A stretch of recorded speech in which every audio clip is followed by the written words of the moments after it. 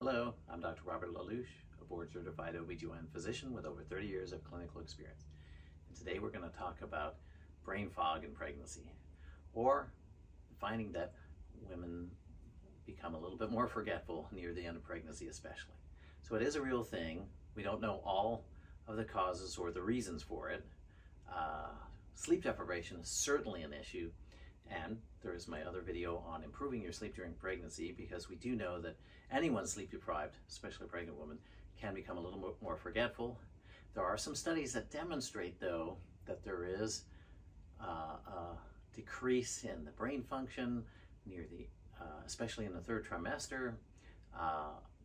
There can be a difficulty in coming up with names for objects or other people's names, so a little bit of forgetful like that.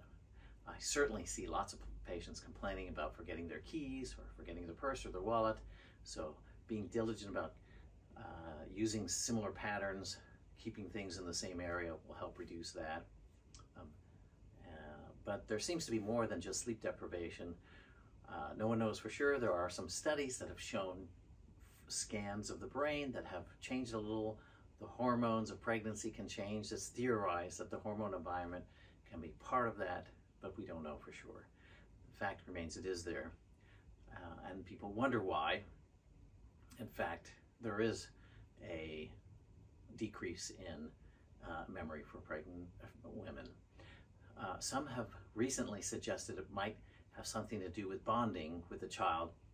Not sure I follow that, but I will say that there might be a survival benefit for it, because in women who have forget how uncomfortable and miserable they were with a pregnancy are more likely to have another child, which is a survival benefit. Perhaps that's just anecdote, but maybe there's some truth to that. So, bottom line is, you may experience a little bit of brain fog, not total amnesia, but a little bit of brain fog as time goes on. It's pretty normal. If you're real concerned about it, mention it to your provider, and they can go over with you. I hope you found these comments useful. Please leave your comments. Thank you.